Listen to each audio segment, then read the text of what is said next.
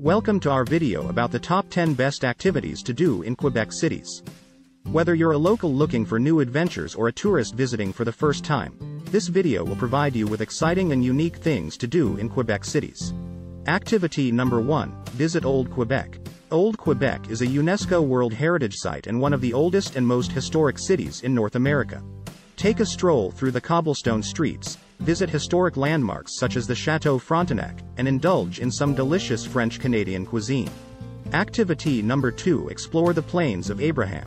The Plains of Abraham is a large urban park that was the site of a historic battle between the French and British in 1759.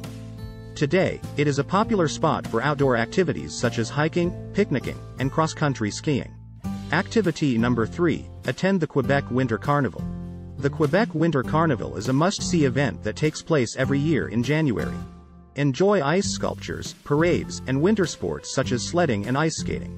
Activity number 4, visit Montmorency Falls. Located just outside of Quebec City, Montmorency Falls is a stunning waterfall that is higher than Niagara Falls.